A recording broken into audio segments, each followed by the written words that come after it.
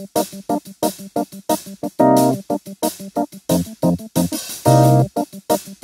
are here to present to Pema, the winner of our Friends of Hadley Public Library Scholarship. And Luna wanted to say some words because she's got quite a history with you, I think. Yeah, I've known Pema for about 12 years when I first started working at the Goodwin Memorial Library across the street. And I believe that while most kids were lured to YouTube videos and the internet, Pema single-handedly boosted the circulation numbers in the Goodwin Library by taking out armfuls of books every single week. And she quickly went through all the books upstairs, and then started, by age 10, was already going down to the teen room downstairs to check out young adult books. And Pema always had a wonderful smile, even when she was a shy little girl. And when she did find her voice, it was always to ask for princess books for Palmer, her sister. Pema never needed my help finding anything because she basically read everything we had. And she could come in the library even when she only had like 5 minutes because her dad was like rushing her to swim to the swim team. She could grab a huge stack of books and stagger out the door in minutes. And also Pema and her family always came to all of our summer reading program activities, the teddy bear sleepovers, the tie-dyes, the cornhole tournaments, everything we did, they were always there.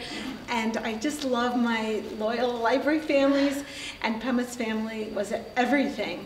And if they weren't at something, I knew that they were on vacation somewhere because they would have been there. And that was really wonderful. And I just remember when you were little, when you were really little, you would always be behind your dad, kind of hiding. And today I watched the valedictorian speech at Hopkins, and I was so proud to see that you had grown into such, a beautiful, strong, articulate, and caring person. It just was amazing to watch that. I was so proud of you, and I'm very happy that the Friends were smart enough to choose you for their scholarship recipient. I don't think honestly, I don't believe we could have found a more deserving, more enthusiastic reader for this award. And so I just want to say that I'm super happy for you and super proud of you, super glad to know you, and I think all of us should watch out because we should see what Pema does in the world. It's going to be pretty cool, and it's going to be fun to see. Thank you so much. Yeah. Thank you so much.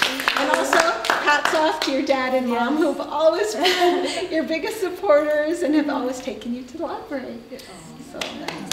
Thank you very much. Thank you. Thank you, Luna. That is very nice. I appreciate that.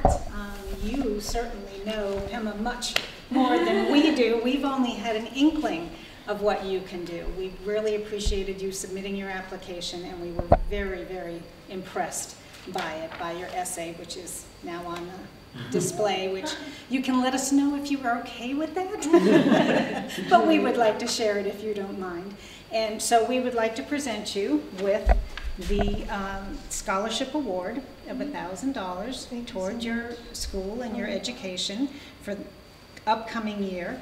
And we wish you luck. You're probably not going to need it because you're a very confident, very well prepared young woman. So good luck and congratulations again. Thank you so much. Thank you.